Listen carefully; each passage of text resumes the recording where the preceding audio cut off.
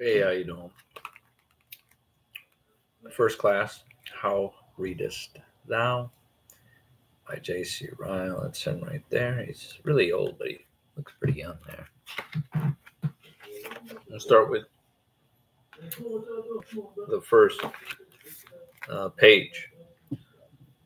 What is written in the law? How readest thou? Luke 10:26.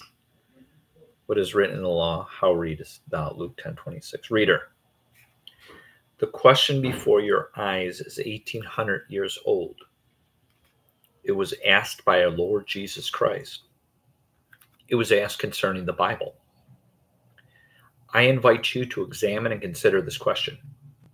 I warn you, it is just as mighty and important now as it was on the day when it came from the Lord's lips. I want to apply it to the conscience of everyone who reads this paper and to knock at the door of his heart. I would fain sound a trumpet in the ear of everyone who speaks English and cry aloud, how readest thou? Dost thou read the Bible? Why do I hold this question to be such mighty importance?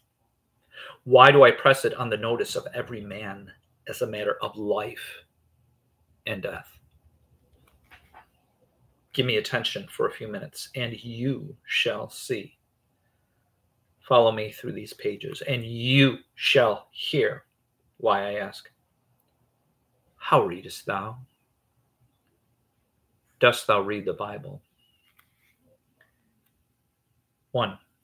I ask first of all because there is no knowledge absolutely needful to a man's salvation except the knowledge of the things which are to be found in the Bible.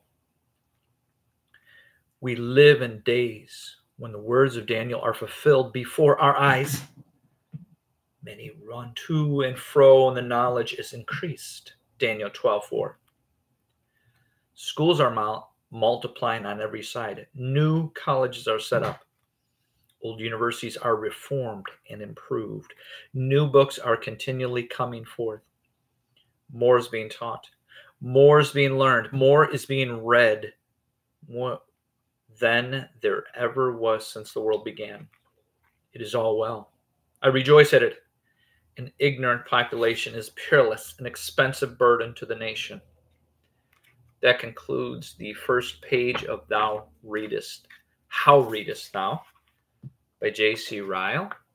I'm going to close this video and I'm going to go to my next class. You're awesome.